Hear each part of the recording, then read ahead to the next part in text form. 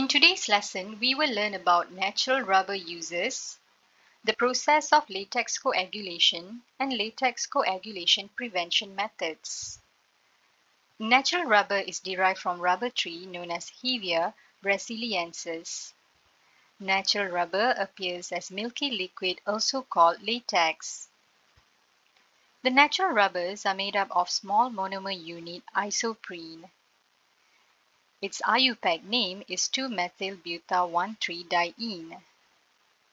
These small monomers combines into thousands of isoprene units to form polyisoprene or rubber polymer through addition polymerization. Now let's have a look at the basic characteristic of natural rubber. Natural rubber exists as soft white solid at room temperature. It is good electric insulator and is not resistant to heat. This means when natural rubbers are heated above 50 degrees Celsius, it melts, and further heating beyond 200 degrees Celsius leads to decomposition. Natural rubber is not resistant to oxidation, and it reacts with acid, alkali, and organic solvents. However, it does not dissolve in water. Most important characteristic of natural rubber is the fact that it is elastic. This means when natural rubber is stretched, the tangled polymer chain becomes straightened. Subsequent action of releasing the natural rubber will make the polymer chain to return to their original state. Moving on, let's dive into the uses of natural rubber in our daily lives.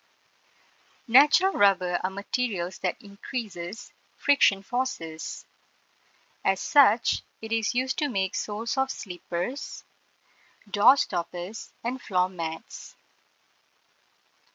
Latex are added into cement mixture along with rubberized bitumen that pave the surface of road and bridges. Natural rubbers are widely used as insulators for electrical appliances and cable. Besides this, natural rubbers are further processed to become vulcanized rubber that has enhanced property compared to natural rubber. Vulcanized rubber are used in the making of gloves, rubber tubes, and tires. You may have used eraser, rubber stamp, and even seen conveyor belts that are made from vulcanized rubber. Latex sap obtained from tapped rubber tree consists of an aqueous suspension of colloidal rubber particles. Each rubber particle consists of rubber polymers that are surrounded by protein membrane. On the surface of this membrane, there are negative charges that causes the rubber particles to repel each other, hence preventing latex coagulation. Question is, what causes latex coagulation? Well, the answer to the question is that the addition of certain acid, such as formic acid, does lead to the latex to coagulate faster. This is because hydrogen ions from the acid neutralizes the negative charges surrounding the rubber particles. These neutralized particles will then collide with one another, causing the protein membrane to rupture. The rubber polymers will be released and starts to coalesce, leading to coagulation of latex. Secondly, latex coagulation also occurs when it is left overnight. Even though acids are not added, bacteria in the air slowly attacks the protein membrane to produce lactic acid. Hydrogen ions from lactic acid also neutralizes the negative charges to produce neutralized rubber particles, enabling coagulation to occur. This coagulation can be prevented by adding ammonia solution. This is because the hydroxide ion from ammonia will neutralize the hydrogen ions from the lactic acid.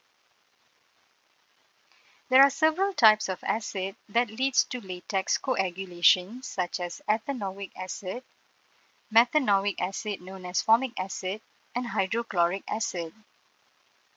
Prevention of latex coagulation can be done by using alkali solutions such as ammonia, sodium hydroxide, and potassium hydroxide. Before ending this lesson, let's learn more about vulcanized rubber. Vulcanized rubber are natural rubbers that are usually heated with 1 to 3% of sulfur. This process is also known as vulcanization, which is to form cross-link between polymer chains of rubber molecules. Vulcanized rubber has sulfur cross-link, which are held by strong covalent bonds, which prevents the rubber polymer chain from sliding over each other.